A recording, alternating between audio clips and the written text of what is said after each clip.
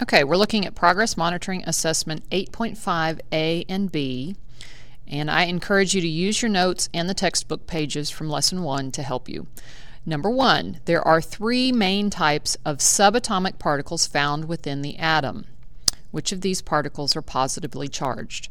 Okay, remember that our 3 subatomic particles are protons, neutrons, and electrons. If you remember this Venn diagram that we did, there's a hole punch through it, but it says that protons are the ones that are positively charged, so you need to select C. Okay. Electrons are negatively charged, neutrons have no charge, protons are positive charge, and there's scantrons are just, that's an answer that just was in there to fool you.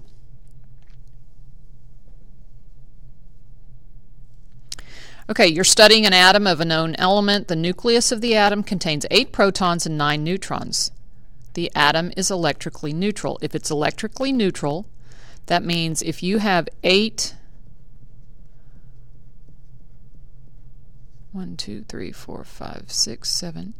protons,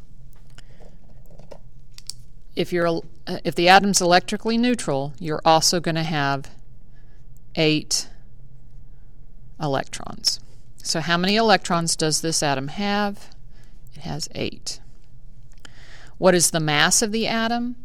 The mass of an atom is protons plus neutrons.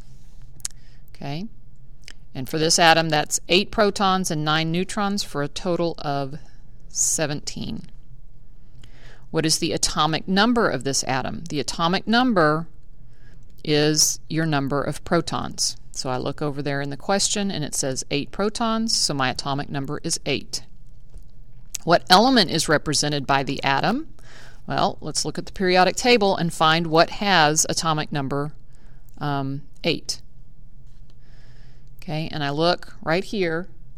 Oxygen has 8 for an atomic number, so this element that I'm describing is oxygen.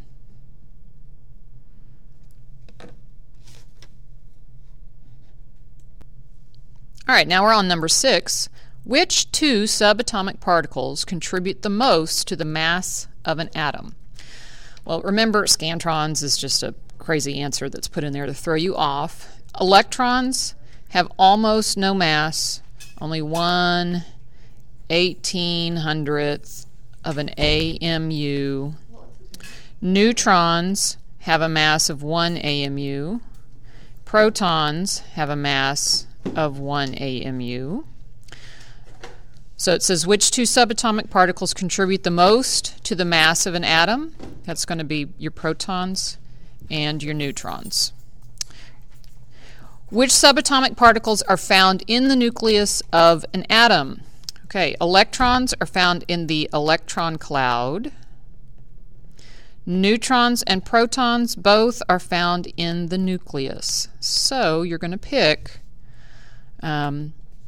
B and C, protons and neutrons. Okay, mastrons, that's a word that's just craziness. Okay. All right, number 8, protons, neutrons, and electrons are collectively known as, they're not elements because even though they make up elements, protons, neutrons, and electrons by themselves are not elements. It's not the charge. Those are all subatomic particles of an atom, meaning that they're particles that make up the atom. What is the charge of the electron, the neutron, and the proton? Well, electrons have a negative charge, neutrons have no charge, and a proton has a positive charge. Electrons are negative, electrons are neutral. Nope, so I can eliminate C. Electrons are positive. Nope, I can eliminate D. So I'm down to A and B. Neutrons are neutral. Yes. Protons are positive. Yes. Neutrons are nope, and nope. Okay, so A says electrons are negative, neutrons are neutral, and protons are positive. Number 10, the charge of an atom is determined by, well, it's determined by the things within the atom that have a charge. Your protons are positively charged, and your electrons are negatively charged. You're not going to consider neutrons because neutrons have no charge. So the answer is D. Okay, use the following information to answer questions 11 through 14. An atom has 18 neutrons, 17 protons, and 17 electrons. What is the mass of the atom? Well, we're going to consider the things that are most massive, and those are protons and neutrons. So I have 17 plus 18, and that equals 35. So my mass is 35. What is the identity of this atom, meaning what element is it? Well, for that, I look at the number of protons. Okay, so I need to find something on the periodic table that has 17 protons. Okay, 17 protons belongs to Cl, which is chlorine.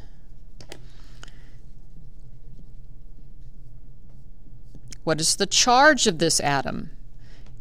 To know charge, you need to look at the positively charged protons and the negatively charged electrons. I have 17 electrons and 17 protons, so they completely cancel each other out. This atom has no charge. What is the atomic number for this atom? Well, the atomic number is the same as the number of protons. Okay, so we've got 17 protons. The atomic number is 17. Number 15, magnesium has become an ion with a charge of, okay, so first of all you need to make this correction. That was a typo. Magnesium becomes a +2 charge. Okay, and we actually did this one together in class, so we want to know, how did magnesium become a +2 charge? Okay, so here's our situation that we drew out. Okay, magnesium originally has 2 electrons in the third energy level, but it loses those 2 electrons and now only has 10 electrons. So it has 2 more protons now than it has electrons, so that's why it's a +2. So it becomes a +2 charge because it lost 2 electrons. Use the following information to answer questions 16 and 17. A certain atom has 11 electrons, 8 neutrons, and a charge of -1. -1 tells you that there is 1 more electron than you have protons. Okay, so if you have 11 electrons, 2, 3, 4, 5, 6, 7, 8, 9, 10, 11, and you have a charge of -1, you've got one of those electrons that's not balanced by a proton from the nucleus. So that would mean that you only have 10 protons. Okay, so you're going to have 10 protons. That's not the answer to this question. What element does this atom represent? Well, now that I know that there are 10 protons, I can figure out what element that represents. 10 protons is neon. Okay.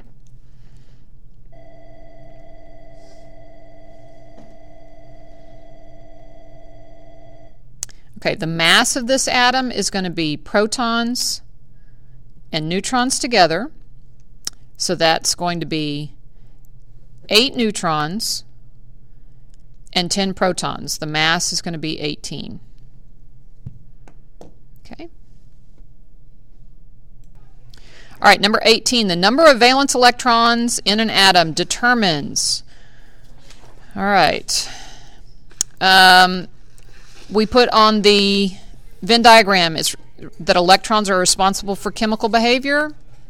Valence electrons are responsible for chemical reactivity. Answer choice B.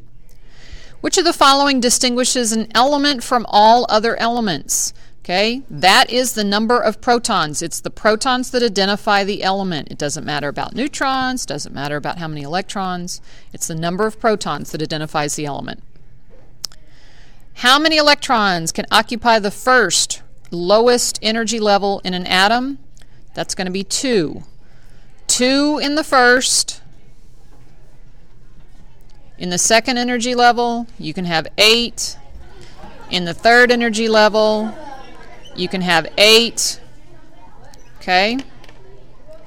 All All right, 21 through 24. Which element has 6 protons in its nucleus? Whichever one has an atomic number of 6, that's carbon. Which 2 elements have the same number of valence electrons? Well, that's going to be, in this case, beryllium, and I'm just going to abbreviate with Be, and magnesium. And if you look at your periodic table, you'll notice that they are in the same column. And they're in the same column because they have the same number of valence electrons. Which element from the table has the greatest number of protons? That's going to be the atom with the greatest atomic number. That's going to be magnesium. How many neutrons does beryllium typically have? Okay, so if this is the atomic mass, you round it off to 9. Neutrons, remember, you can get neutrons by saying mass number minus atomic number. So 9, let me move that up. 9 minus 4, beryllium usually has 5 neutrons.